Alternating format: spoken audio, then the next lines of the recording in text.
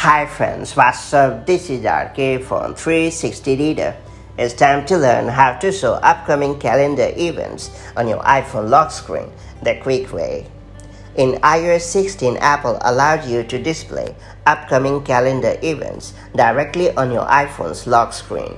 Thanks to watch face complications, many Apple Watch owners are used to being able to glance at their wrist to check their next upcoming calendar event. With the advent of iOS 16 and lock screen widgets, you can now view the same calendar event information right on your iPhone without even having to unlock the device. That's it. Let me show you how to show upcoming calendar events on your iPhone lock screen in iOS 16 or later the right way. Before getting started, make sure you have subscribed our YouTube channel and hit the bell icon so that you won't miss any update from 360 Reader. First and foremost, unlock your iPhone with Face ID or Touch ID and then long press on the lock screen to enter the lock screen gallery.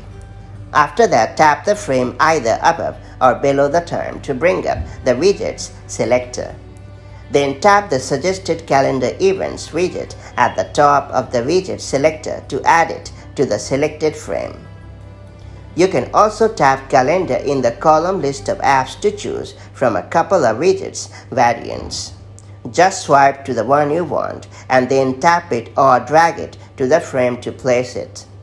When you are finished arranging your widgets, make sure to tap on Done in the top right corner of the screen.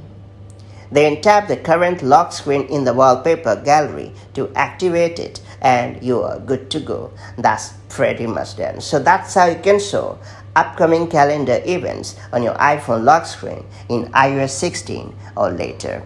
If you found this video helpful, do like and share it, and I'll see you in the next video with more such handy tips and tricks. Till then, stay safe and have a great time. Bye-bye.